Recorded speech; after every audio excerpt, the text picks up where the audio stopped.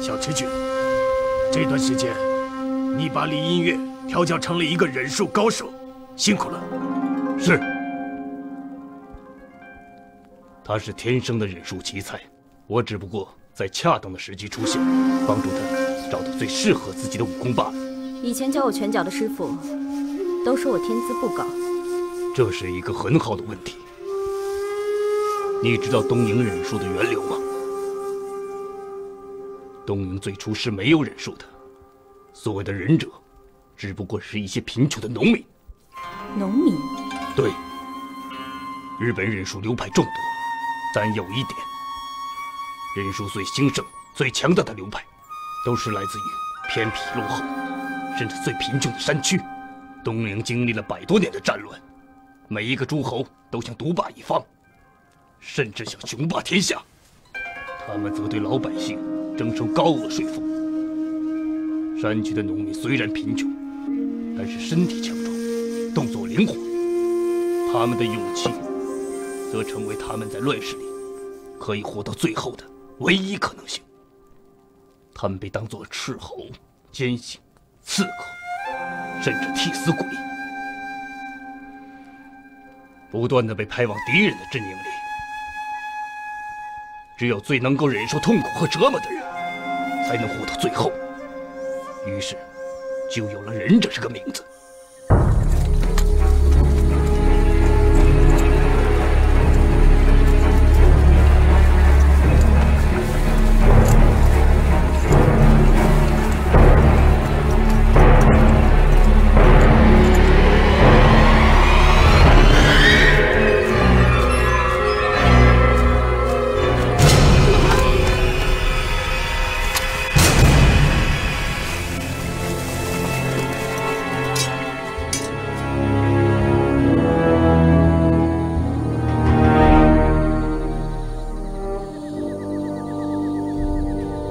谢家军的兄弟，你们很多都是谢将军一个村一个县亲自招来的，将军有没有亏待过你们？没有。谢家军的军饷，谢将军有没有克扣过好礼？没有。谢将军的升迁奖罚，谢将军有没有徇私不公？没有。谢将军如今有难，需要你们报恩。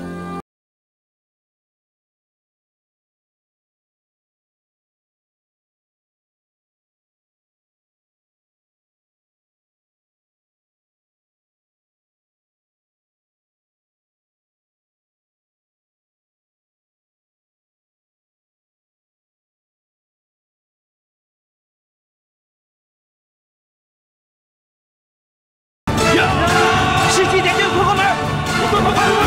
快！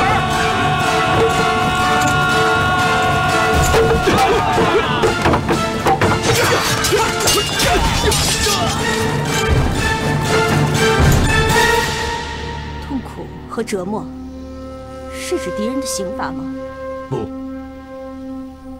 对于忍者来说，被敌人捉住，也无非是死。但忍者最大的痛苦和折磨，不是来自于敌人，而是来自于内心深处。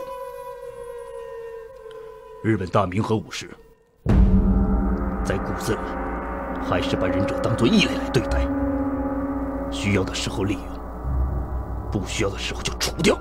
那都是德川家的旧事了。织田将军，他不是这样的人。有区别吗？忍者是鬼，都说人怕鬼，其实鬼更怕人，因为人比鬼更残忍。报！诸位大人，圣母，报好了，谢家军已经攻上山了。谢天生不是已经被抓起来了吗？15状元杨恕带兵，已经突破3道山门，马上就要攻进山寨。怎么可能呢？守那3道山门的都是些废物。是谢家军太猛了，他们完全不顾生死。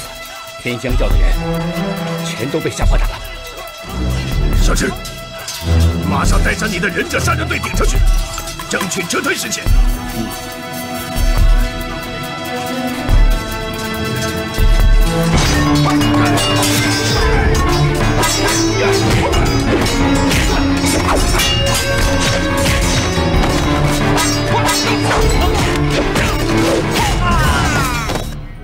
陷害谢天顺是天行教的教主，这样我们就可以借皇帝老儿的手除掉这个眼中钉。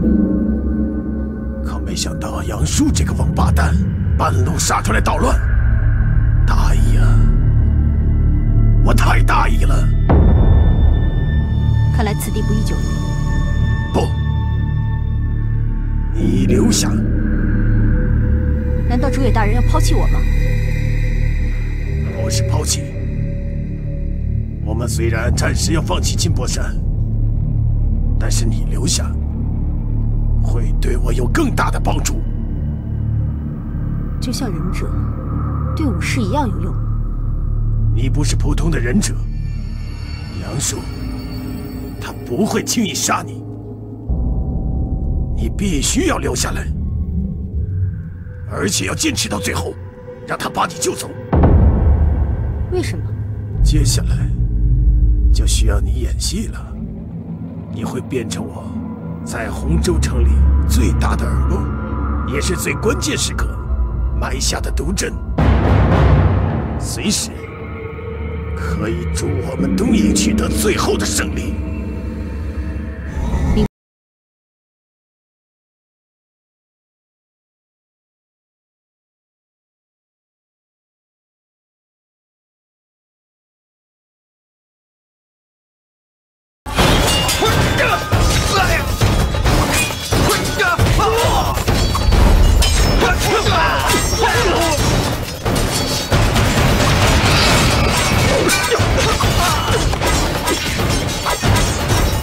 报告杨大人，偏乡教众已经被打散了。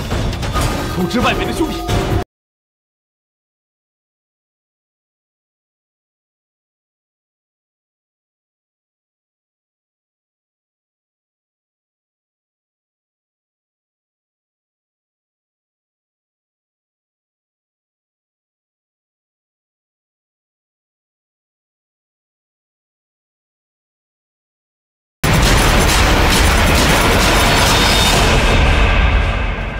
让我先杀了这个妖女！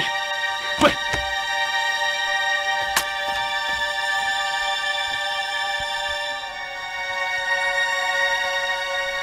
杨大哥，你是来救我的吗？救你？我是来捉妖的。不是呀，是我哥。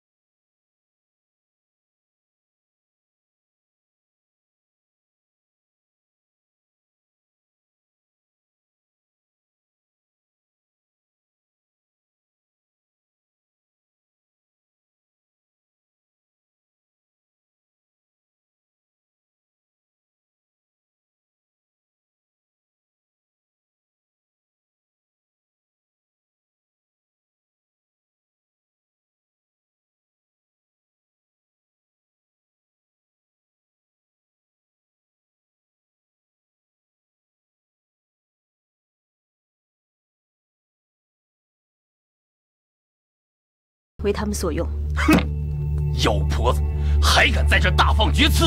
诸位冷静，听他说完再做定论也不迟。哼。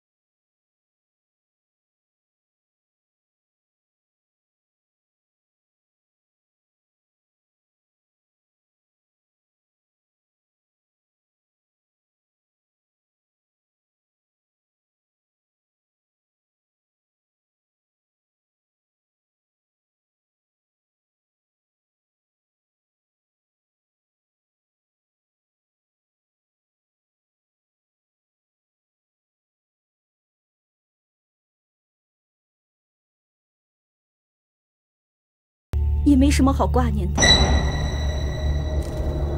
实在不敢再苟活一世。快传军医，让将军受委屈了。没什么委屈的，老夫自知没做什么亏心事，这不白之冤呐，总会洗脱的。嘿嘿，这儿也没什么不好啊，吃的不比军营里差。谢将军吉星高照，手下猛将如云呐，所以才能在一夜之间荡平天香教。皇上那是高兴得不得了啊！连声说，还是谢家军靠得住，谢家军靠得住啊！此次虽是虚惊一场，但是末将还是治兵不严呐，以至于攻势不利，平白的让皇上担忧。不，是末将的罪过呀！不，谢将军言重啊！皇上对你那是知根知底呀。你的事情已经查清，那倭寇设计陷害，妖言惑众啊！现在冤案已经得到澄清了，皇上让你官复原职啊！还是皇上圣明啊！义父，如果谢家军没有了您，还叫谢家军吗？说得好，义父，走吧。好，走。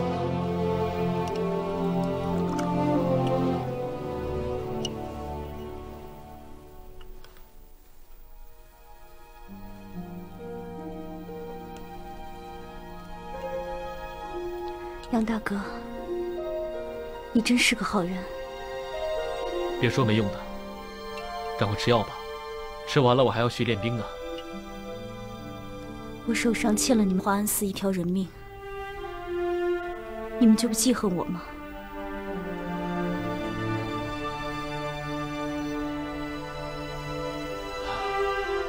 我没有师父那么高的修行，不过我知道，记恨是没有用的。再说，你也是被那些倭寇用药物控制，要恨，也应该是恨那些倭寇太不阴险。哟！这华安俗家弟子也会金屋藏娇啊！没想到你们这华安的门风还真是江河日下。别胡说八道！不管怎么说，李姑娘也为救谢将军出了一份力。如果没有她的话，谢家军也无从安宁。哦，她救了谢将军是吧？那也应该是谢洛英来喂药啊，关你杨恕什么事啊？喂，你是不是有点无理取闹啊？谁无理取闹了？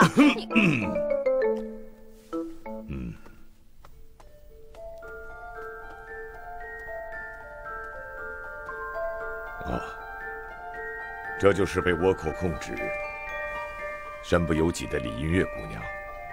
正是。谢将军，小女子罪过，对不起谢家军。哎，既然你是被倭寇胁迫，那就不能怪你。我听说了，你在倭寇那儿也受了不少的凌辱和折磨，看来你当时也是坚贞不屈呀。坚贞？哼，那我怎么没见他真的去死啊？你少说两句行不行啊？因为李姑娘你，我谢天顺和我麾下众将啊，才明白几件事情。其一，倭寇实在是防不胜防，永远不能掉以轻心。其二，只要我大明将士上下齐心，倭寇必将失败。其三，我谢家军就算是没有我谢天顺，也一样是虎狼之师。义父何出此言啊？谢家军永远是您的谢家军。此言差矣。我在牢里的时候，你杨恕不就指挥了一场漂亮的攻坚夜袭吗？这些日子啊，我一直在担心，假如有一天我自己有个三长两短的话，我苦心经营的这个抗倭局面将会付诸东流。现在看来啊，就算真的有一天我不在了，义父正当壮年，不必多虑。况且经此一劫，谢家军上下更会同仇敌忾。我自然是一心抗倭呀，可是我谢家军现在是声威日隆，这对老夫来说未必是件好事情。这次皇上不就听信了谣言吗？的确是对我敲响了警钟啊。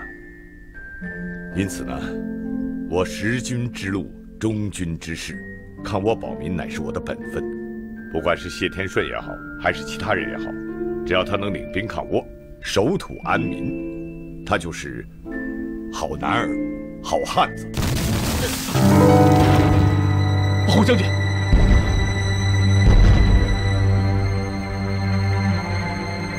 你们几个去那边，你们3个去那边，快！出什么事了？方才有几个倭寇冒充2队混入营中，现在又放着奇怪的烟火，不知道在玩什么鬼把戏。告诉大家小心烟雾有毒。明白。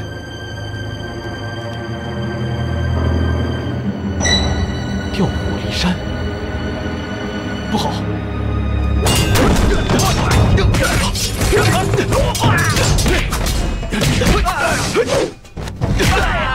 怎么回事？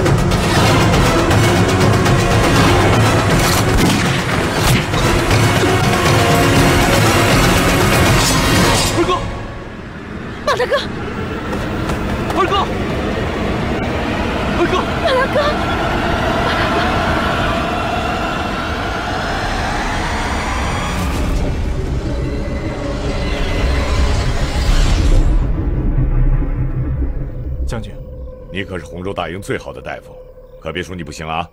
这是东营火枪的贯穿伤，实在不是普通的医药能够治愈的外伤。我已经尽力了，后面就看他的身体能不能抵住这一劫了。那我们也不能眼睁睁地看着他。眼下只能替他多多祈福，希望他吉人自有天相。去吧，去吧。是。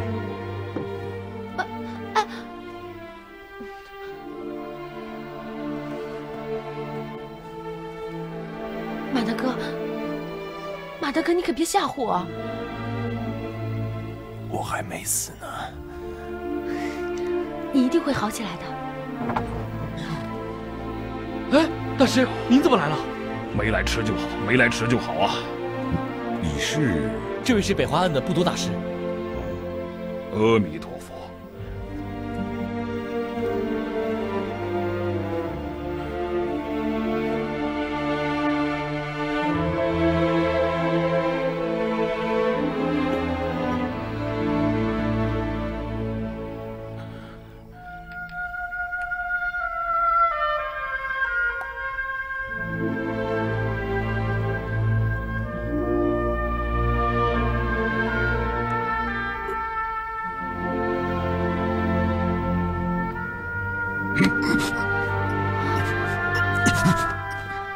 大和尚到底会不会治病啊？本来他还有气的，被你这么一治，都快治死了。你懂什么？我不把周边的腐肉烧掉，他真的会死的。火烧腐肉，强行止疮，这莫不是大内的生机去腐散？大内，差不多吧。不过，经过我多年改良，这药效没那么霸道了。师傅，你好生面熟啊，我们好像在哪儿见过。阿弥陀佛，将军认错人了吧？不会，你手里有大内的秘药，肯定不是一般人，老夫不会认错的。不瞒将军，贫僧皈依之前，俗家姓冯。冯？嗯。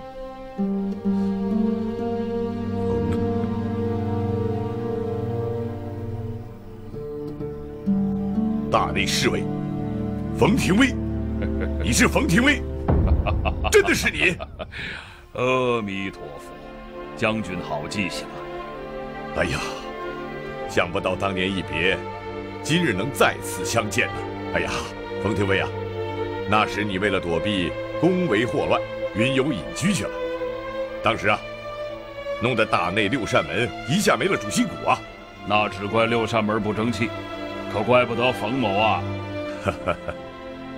啊，老夫总算明白了，马千秋是你的亲生儿子，你今天来自然是要父子相认了。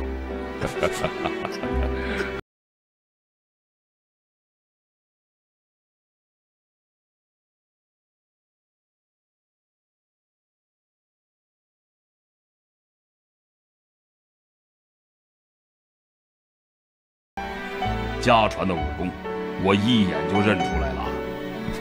可是当时犹疑之余没有相认。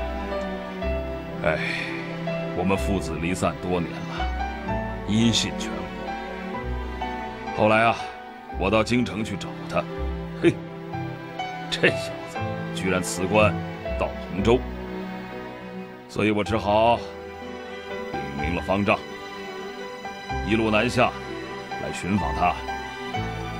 好，好啊，真是天意呀！二哥，大和尚，冯叔叔，把他跟他到底。淤血尽出，这是个好兆头。往后啊，就看这小子自己的了啊！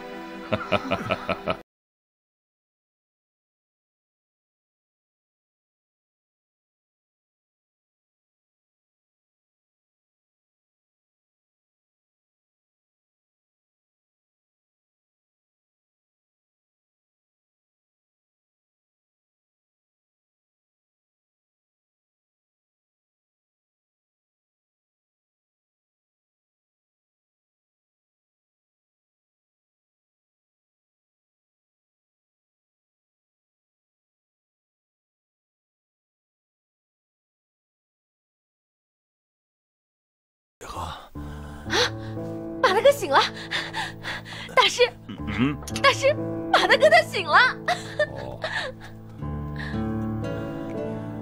来，慢点。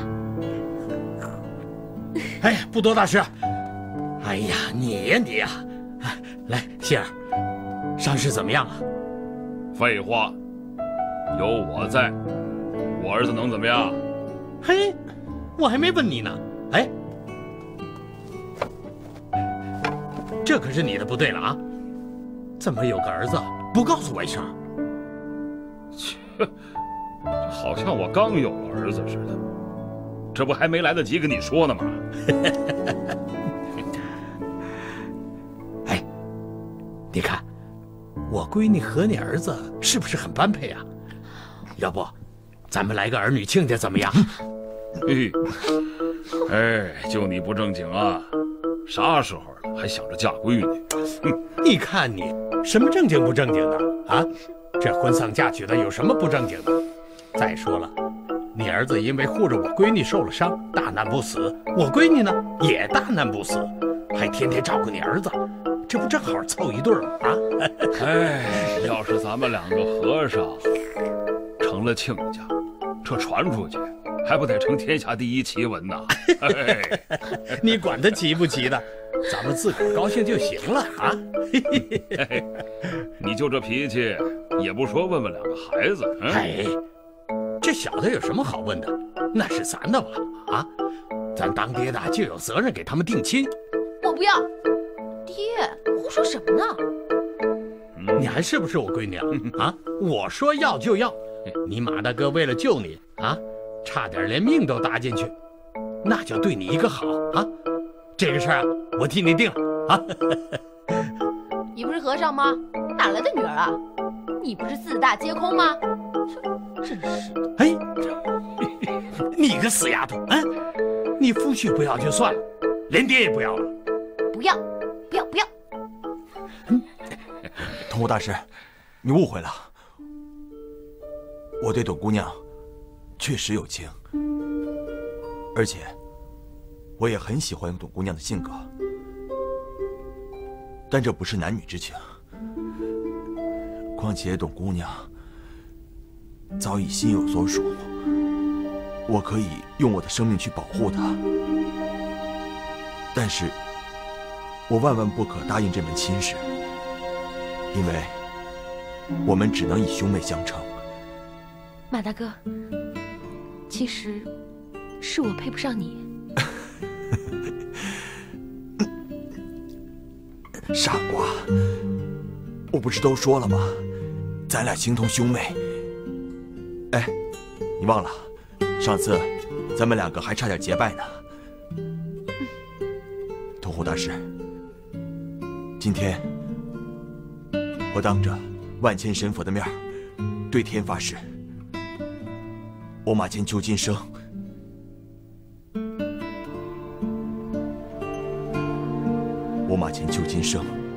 只把董熙当做自己的亲妹子，永远保护她。马大哥，我也发誓，这一辈子我都把你当成我的亲哥哥。不，这那个四大皆空啊！四大皆空，什么四大皆空？哎，我有话说。哎呀，这个老东家，你听我说，他们俩确实是。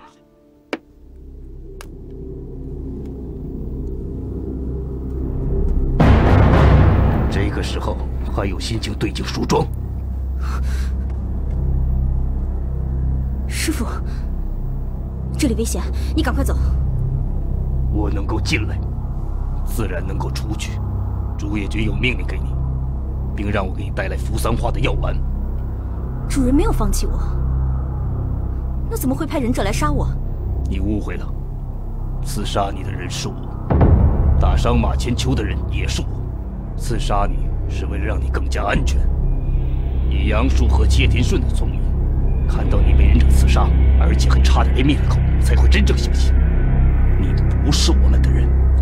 自从杨恕和谢天顺到了洪州以后，我们遭受了一连串的失败。现在是我们卧薪尝胆的时候。竹野君的计划是让你暂时留在杨恕和谢天顺身边，牢牢地盯在这里。那我的任务是什么？下个月是南北华安5年1度的比武盛会，你必须要借此机会进入南华安，不管用什么样的手段。南华安？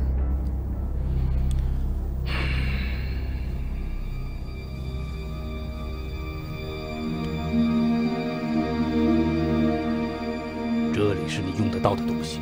地图里标注的目标是南华安寺后山的地宫。据竹叶军的情报显示，那里就是那批宝藏的真正所在。这么说，黄朝生想独吞宝藏，所以暗中转移到了南华安。是，谁也没有想到黄朝生早已暗中派人挖通了地道，把那批宝藏转移到南华安的地宫。那里是极秘密的地方，轻易没有人可以进入。这次比武盛会是你进入的唯一机会，也是最后的机会。只要我们得到那批宝藏，就能获得丰厚的资金，补充兵力，东山再起。好，我会完成任务的。记住，我们今后的策略和行动会和以往完全不同。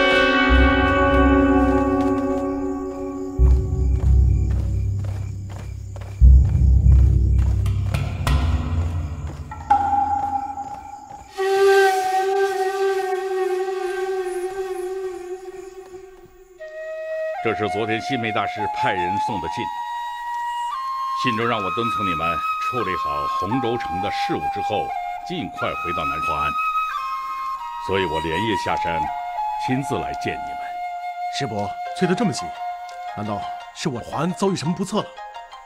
阿弥陀佛，佛法无边，这次没有什么不测，反而是好事。南北华安5年1度的比武大会即将召开了，这次轮到我们南华安主持盛典。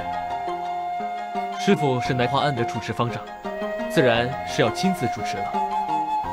师父这次连夜下山，已经说明这件事非常重要。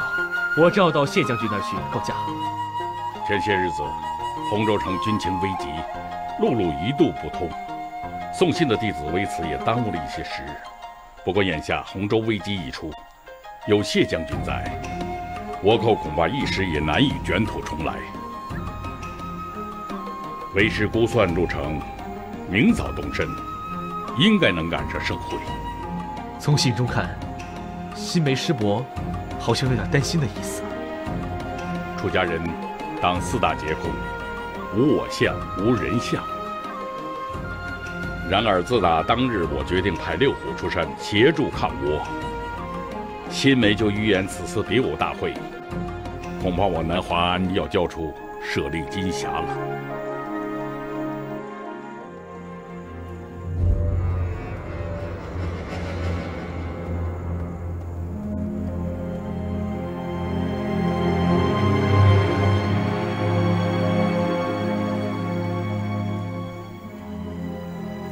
师父，我们几个虽然愚钝，但依然赢了上届的比武。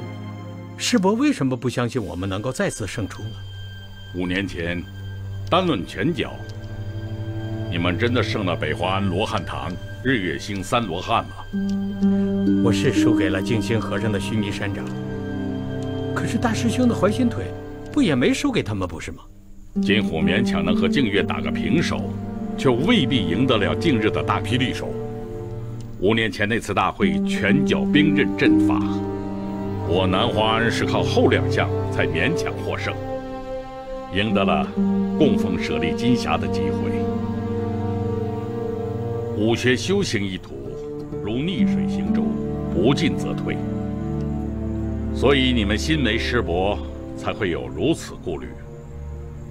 听说上次比武之后，罗汉堂心勇大师这几年奋发图强，闭关苦修，一心指望在本次大会上重振北华安的威名。反观我们南华安，俗世缠身，南北奔走，恐怕用在武艺修行上的时间尚不及人家的3成。何况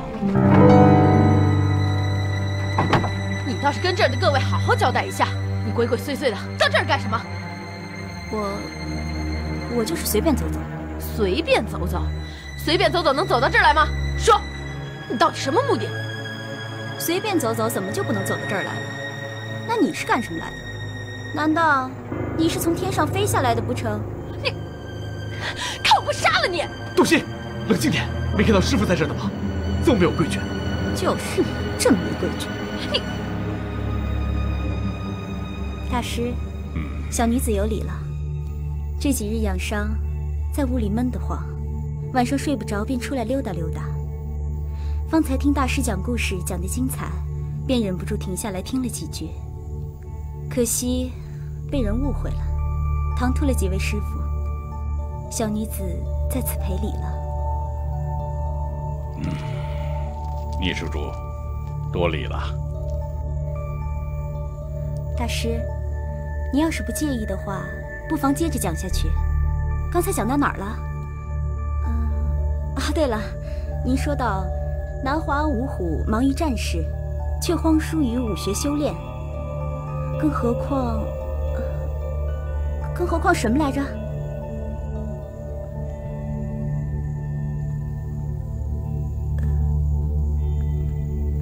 杨大哥，我说错什么了吗？更何况孟虎已死，猛虎镇不复旧观。原来仇恨这东西，方里方外皆一样。当日小女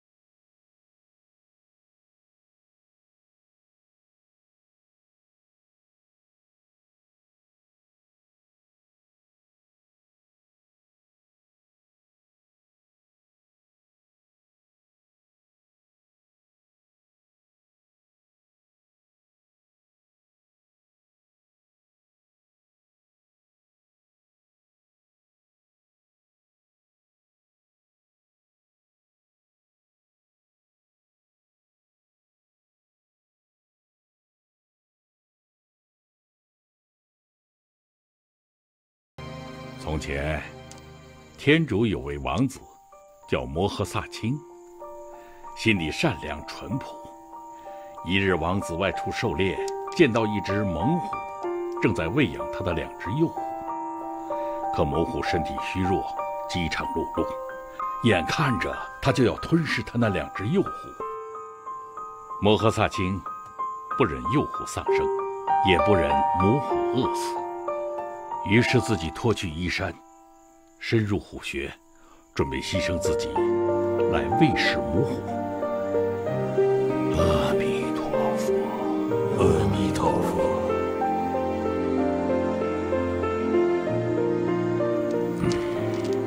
可是万物皆有佛性，母虎不忍接受王子的好意，王子就拿起竹签刺伤自己，任凭鲜血涌出。这下激发了母虎的兽性，于是他开始舔舐王子的鲜血，进而又吃掉了他的皮肉。这时，大地发出了6种巨大的震动，天上花瓣和香料如雨一样的坠下，虚空诸天的神明一起称赞王子的大慈大悲，于是王子得道升天。阿弥陀佛。徒儿明白师傅的意思了，这就去请李姑娘回来。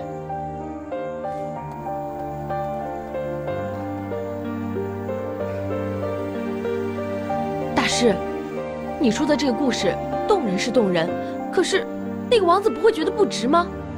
老虎终归是老虎，是吃人的猛兽。就算那个王子他救了老虎，老虎以后还是要吃别人啊。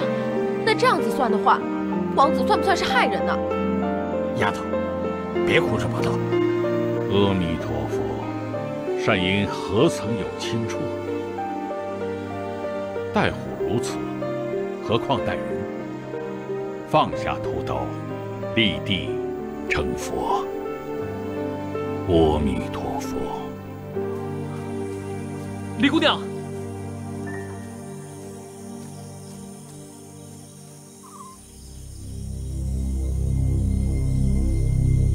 南华的住持叫星虎大师，他最大的弱点就是以慈悲为怀。你要让杨恕和那些和尚们确认你身上中了剧毒，星虎大师必定会出手相助。当他们发现毒性猛烈，非一个人的功力能抵御，他们就一定会借助其他高僧的力量。如果星虎要救你，就必须带你去南华庵。李姑娘，李姑娘。